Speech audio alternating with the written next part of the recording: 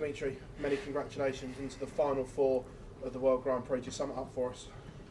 Today was even more unexpected than the first few days.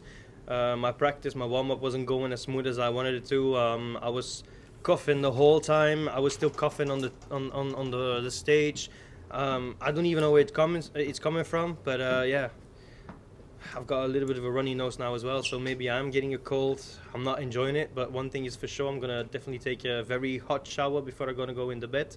Hopefully that is going to do a little bit of a trick. Tomorrow I've got to play semi-final of a major, and at least I want to give my opponent the game, because at the end of the day, my opponent is on fire. He's doing remarkable stuff, strong stuff on a consistent base. I need to be on top of my game as well, but I think I've given myself a lot of boost now to be in that position. So fingers crossed, let's play another game of darts, and if it keeps going the way it's going, they should never be one set in front of me, because apparently everybody who wins the first set is losing so far. So touch wood, fingers crossed, if he wins the first set, he might be in trouble. Obviously you two have been through so much together this week. Yeah. Does the dynamic change at all tomorrow, or only when you get to the venue? Me and him, we know each other for a long time. We've played many tournaments against each other in Belgium, outside of Belgium, on the development tour. We both know that we are really good. We both know that at the minute we are the ones that are carrying the flag for the Belgium country. And right now, whatever I can say is that I'm so proud of him and me. We are going to be in a semi-final of a major against each other.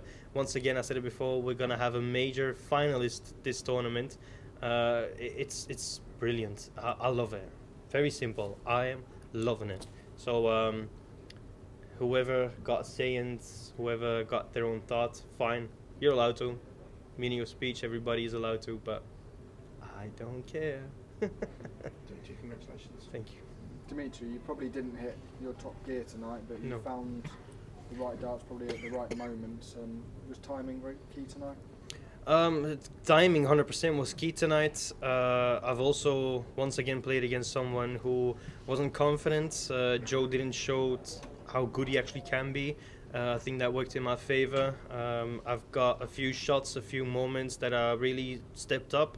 My 180s at some point just every lick almost kept going, so that is not easy for someone to hear when you're hitting perfection on a consistent base. In my point of view, it's a brilliant feeling to hit a lot of consistent perfect shots, but at the end of the day you need to do the right things at the right time, and I think that's what the reason is that I'm sitting here in front of you now. Yeah. Luke Humphries is probably the overwhelming favourite out of the four players. Do you see that or not? No. Luke is an amazing player. I totally agree with you in that. He has won this tournament before, but I'm sorry to say, Mike the Decker is playing the best out of the lot. Like, all respect to everybody, but whoever understands darts, they all need to admire what Mike the Decker is doing this tournament. Backstage, a lot of people are saying like, wow, what's this kid doing? What kind of food is everybody giving him? Like, it's amazing. He's doing amazing stuff. He beat Damon Hedda first round 2-1, and he was a little bit lucky there because Damon missed some match starts. He turned it around, he won the game, and then the next two games he didn't lost a set. Who did he play? Gary Anderson, back-to-back world champion. James Wade, third best player in the world, who's got 10 major wins over his career, and he didn't give him a set. Like, come on, everybody, please be honest.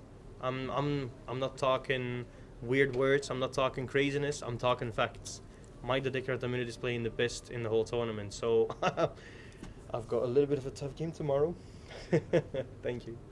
Dimi, you said you'd be travelling to the venue with Mike tomorrow. How do you kind of put that friendship to one side once you get up on that stage? It's all about business. Whatever happens tomorrow, if he wins and if he beats me, he's not going to tell me, Dimi, you know what? I'm going to pay the rent for you next week. I'm going to pay electricity and water. I don't really think he's going to say that to me. So at the end of the day, this kid showing amazing stuff. Finally, his capability is showing up, and I'm dead proud of him. But tomorrow, it's all for one and not for all.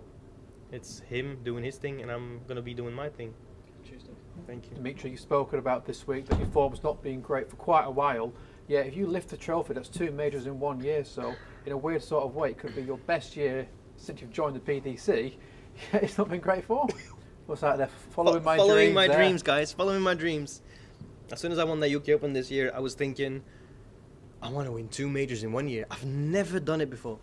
I know it's crazy to say because it's only been my 2nd major in my career, but I've had such a long year going, and I'm 2 games close. You know, I wouldn't even expect it myself, especially after the last 2 months, to be in this position. But yet here I am. Here I am. Wow. Dimitri, huge well done tonight. Thank you. Thank you, everybody.